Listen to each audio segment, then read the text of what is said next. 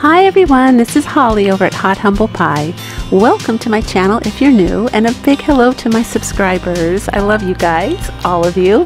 Today's video is taking part in the Using Trash to Create Treasure Challenge hosted by the lovely Casey over at Coffee with My Sunshine, and her co-host this month, an equally lovely Jessica from Measure and Mix.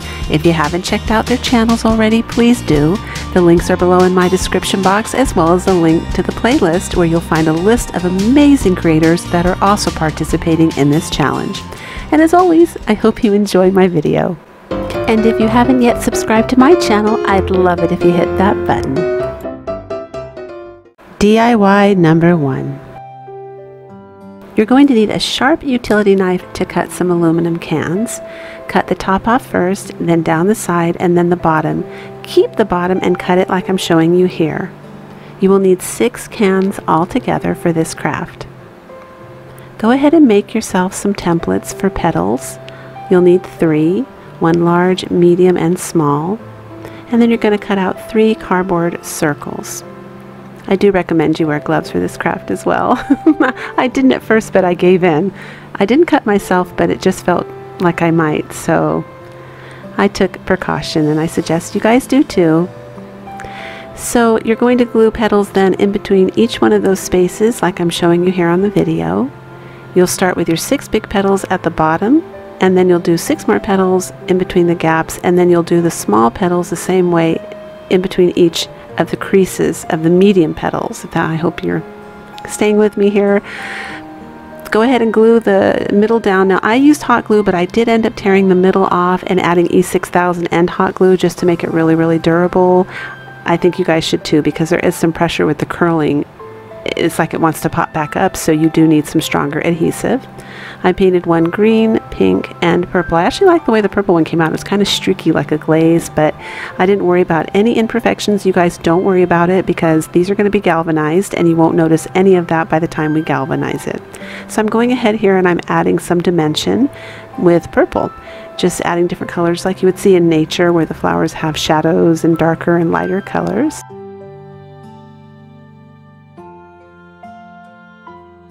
And that's what we have when we're all done.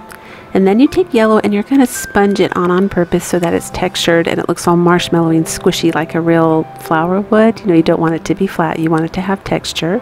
And I'm using burnt umber there just to add some more shadow and dimension so it looks like a real center, well, hopefully kind of like a real center of a flower. And here I'm using pewter gray. Now this is a nice trick I love. When I want to do any kind of mini galvanizing, I love using blush brushes. This blush brush was only $1 at the 99-cent only store, and I think it does great little mini galvanizing dots, so you guys might want to try that out. And here's one of those cup noodles or lunch, whatever, those unhealthy things that are full of sodium, and I thought they would make great plant pots. So I cut them in half and I paint them with 1 coat of black paint to make sure all the words are covered, and I give it 2 coats dry brushing of white paint, because I was going to do just 1 coat, but then I looked at it, it's still a little darker than I wanted. I wanted these to be a bit brighter, and so I go ahead and give it a 2nd coat of white paint.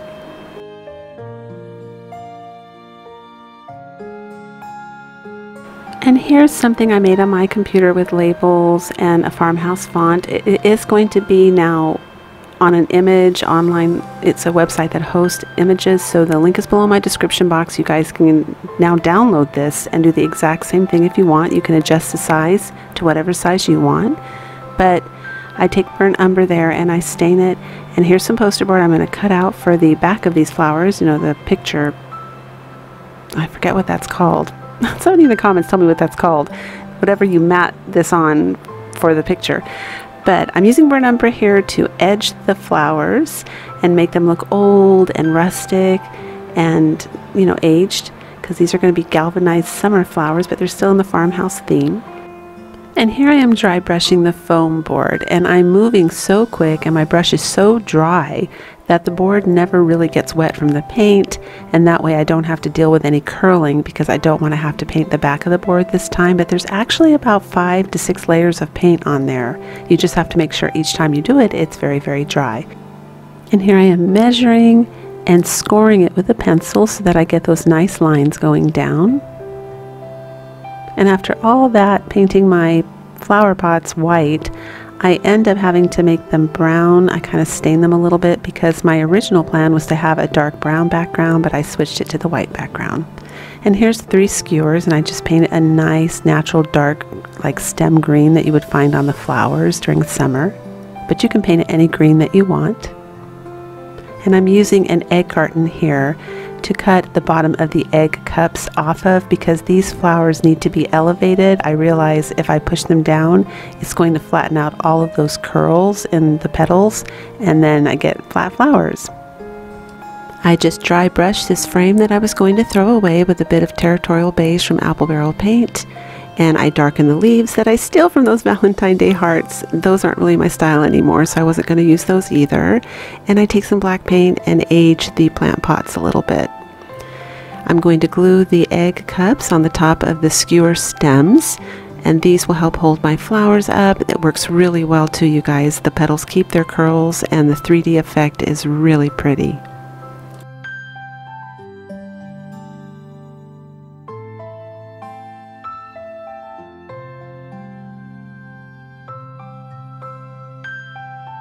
You don't need to use foam board either to mat it on. It's just, I don't know if you noticed, my cat chewed the left side of that foam board, so I was going to throw it away or use it just for filler. But you can use obviously anything that's firm. And I'm just aging around the labels here because I love Farmhouse. I love the rustic look, and I love aging pretty much almost everything. So I'm just Mod Podging everything on and sealing everything up and doing the finishing touches.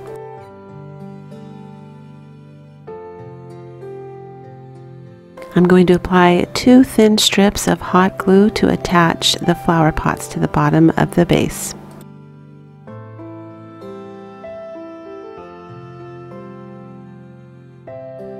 And I'm doing the same thing with the leaves. I'm sure you can see what I'm doing, but just in case, that's my last little set of leaves right there.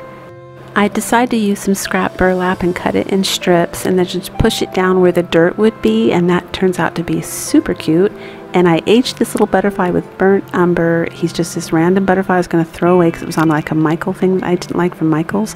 And here it is, you guys, a final craft, and I love this. I mean, I really love this. I don't think the camera does it justice. They remind me of that craft that you would find in a corner boutique store in a resort area that sells one-of-a-kind art pieces. It's like that when you walk in and it's just stunning. They are so pretty, they sparkle.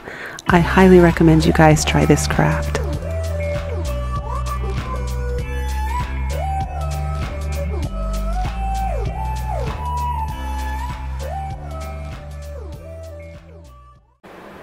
DIY number 2. You're going to need an egg carton, and you were going to need a paper towel roll, but just ignore that. I'm going to try and make a succulent. Now, the reason I'm doing this is because I actually went to price those because I needed some extra ones for staging for these videos, and they are so expensive. I think 3 were like $18 if you want them in the size that I'm going to make right now. And I realized when I looked at this egg carton that it had this thick, really good, look to it that would be a great imitation for those big thick leaves that the succulents have, because you can't get that with a toilet roll. You certainly can't get it with coffee filters. It's a very unique look with the leaves. So at least some of the leaves on succulents come in different looks and shapes and sizes. Some of them are so thick, you guys, I think you probably have to use the bead recipe that I make beads with. You could probably try doing that. But for this type of succulent, these leaves turn out to be absolutely perfect. So I go ahead and I cut them out, and then I use this color. And if you watch my previous video for the Look for Less, I talk about a color that's like root beer. It's kind of like a purpley root beer color, but I knew it would be perfect on this green to imitate that reddish color that this succulent has on the edge of its leaves. And then here is that brush again that's full of Mod Podge. It dried, I could never get it out, but I love this brush for this technique because if you put white paint on and then try to get the white paint off, it's super stiff, and when you rub really hard it leaves like this cloudy thing behind. I don't know if you can see that because real succulents have like that cloud white, like, I don't know if you guys know what I'm talking about, like that cloudy look over them. They're not bright green. And if you do get too much paint on this, if you try this craft, don't panic. You can see me just using my fingers to rub it in and rub it off, and it does the same cloudy look, and it comes out perfect. I mean, this is a great technique.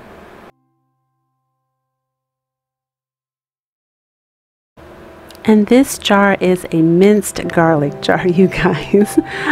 Oh, it's hard to get the smell out, I admit, but here's the trick. I ended up spraying bleach in it and leaving it out in the sun, and that did the trick. It just smelled like glass after that. So I just thought it was such a cute shape for a little mini plant pot. I've been saving that jar for a while. And here I am using the bottom of the egg cup again. I'm going to call it an egg cup because I don't know what it's called, but there's the formation that you're going to need to have at the end. So if you need to pause the video so you can kind of check that out, it'll show you how many you need, approximately the sizes, you know, the cascading sizes. And you're going to start by gluing your first set of leaves on the inside of the cup. You can see what I'm doing there. You're going to use 6 of them, and you're going to start on the inside. Now you will end up doing the outside at the very end, but to begin with, you do the inside. And these leaves also curl really easy. The only thing you have to be careful of when you curl them around your big finger, like not anything thin like a pencil, because you'll crack the paint. You know, in some places then was the paint cracked, and I just flipped it over and used the other side and then repainted it. But they do curl, and then they hold their shape, which was really surprising too. So I was really pleased with them, actually. These, I never thought of egg cartons, but they make really excellent little petals, and they look, because they're kind of thick and juicy looking, they make it look alive, and just, it was, anyway, you'll see.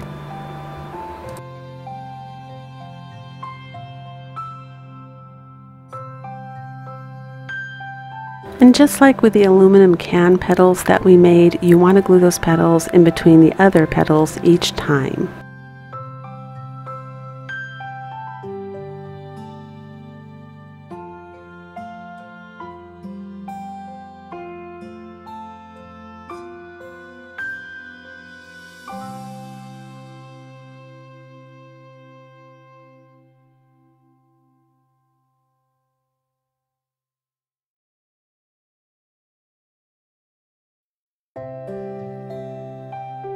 So now you'll see that I start putting the ones on the outside edge, the very bottom where I talked about, you know, in the beginning. I was going to save that till the end.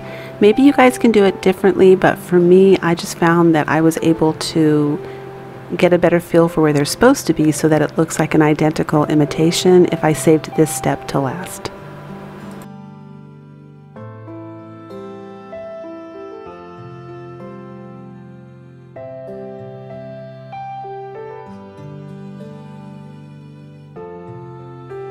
And I'm just taking some jute twine here from Walmart and wrapping this up to cover it. You know, I don't want people to know it's a jar. That's a nice top for it. And I like this. It's a little thicker. Oh my gosh, you guys, this is a great deal. You get like 100 feet for a little over $4 from Walmart. And I like the thin jute twine at the Dollar Tree too. But this is good for different reasons. And then I use a flame to get rid of the strings, and there he is. And oh my gosh, you guys, I have a high definition camera. So if I was to film your face, you'd be able to count every single one of your pores, but you cannot see any of the egg carton texture. These leaves look juicy and thick and real. You can make these in every single different color, those purples and all the beautiful, you'd save a fortune. I absolutely love this craft. DIY number 3. So you're going to need this shape container, and I'm showing you what needs to go because it looks fake. Now I didn't realize when you cut off that, I guess it's a lip that folds over the top, it's connected to all these multiple little pieces of plastic to make it firm, and it's a nightmare. I managed to get it all off, but it's just too flimsy and it looks terrible. So I go online to find evidence that metal reel planters, you know, do have the edges. And I'm so happy I find some that look very similar, so we can go ahead and do this craft. So this is the second try, and I go around the edge carefully. The lines have to be perfectly straight. This is sped up, but take your time, you guys, because if you have crooked lines, that's a dead giveaway that it's fake. So you want things to look nice and expensive. The lines have to be perfectly straight, so you have to have a sharp knife. But I remove it so no one knows it was ever there. Now here, I'm using Krylon in aluminum. I love that spray paint, and I just give these guys, one coat of paint. They cover really easy, but see those little webs? That's what I was trying to cut off before. I'm showing you now what I have to contend with because we have to get rid of that. So I pull out my spackling. These things have to be covered because, you know, they give it away that this is, you know, trash or not real or not metal. You know, you just have to make it go away. And I still have that thing in the front that kind of goes up at an angle, which I will cover because I don't really like that either. And I did a light sand, but it was more just to remove loose pieces. You don't really need to sand it, so that wasn't necessary. And I use 3 colors there. I'm using the iridescent silver, pewter gray, and black, all in apple barrel paint. And I'm just taking an old paintbrush. Now I use old gooked up paintbrushes for galvanizing. I prefer this because the bristles are kind of spread out and chunky. They actually leave like nice little chunky like dots and amoeba shapes that are miniature. Speaking of amoeba shapes, I take my sponge and I'm doing the actual amoeba shapes because real galvanized steel, in fact, I think you can't galvanize metals unless they have iron in them. So like the stuff we buy in the craft stores, I think it's aluminum, so that's actually faux galvanizing. That's not even real. Real galvanizing does have the dark spots on them, which used to be considered, you know, cosmetically unattractive, and now of course we're all trying to get that look.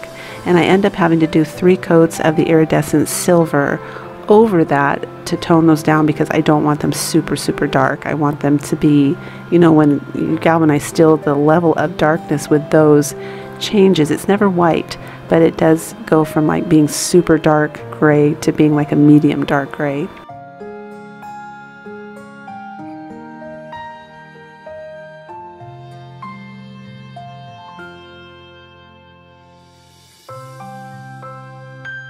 And here's a Dollar Tree checker from the checker set. This is my solution, you guys, to covering up the center. And I'm using carbon paper, my favorite method. And I love carbon paper so much, you guys. This time I'm actually going to color in the numbers. I'm not even going to bother with paint or a marker. I want it to look old school and have like, you know, when you color in the carbon paper, you get these lines already and streaks going through that makes it look like you dry brushed it, so it already looks distressed. See, right there? And so it already looks antiqued and it's perfect. And I just glue those down into the checkers. I take a black Sharpie. I try to go around the edge that way and I realize it's not going to quite work. I have to use a paintbrush to really get into the creases, you know, and give it a nice border. And here I'm just taking a mix of burnt umber and black paint and gently patting it around the edges to age it a bit. I'm going to seal that in with some Mod Podge and glue it on the front of my butter container to cover that arch, and it works beautifully to conceal that. And then I'm going to go ahead and hot glue just some twine on the back of that faux wood plank. And because these are so light, I only need hot glue to glue them down on top of the wood plank as well. I mean, they're on there, stuck on there for dear life. And I just have all my different spring flowers from Walmart. They're so beautiful. And here's the final reveal, you guys, and it's absolutely stunning in person. Everything looks real. The metal containers, the wood. Now, I'm sorry I didn't include the tutorial on the wood plank, but that is actually made out of an Amazon box that I was going to recycle, so it qualifies for this challenge. It's just if I had added the full tutorial to this video, it would have made this video too long. I'm trying to get my videos a little bit shorter here, but look at it. It's absolutely stunning. And I will leave that video link at the end of this video for you to click on, as well as down in my description box, so make sure you go check it out because it's a great craft. You can write words on it, you can hang whatever you want on it. Really helpful. And if you like what you saw, give me a big thumbs up, and until the next video, breathe deep, fret not, and do things that make you happy.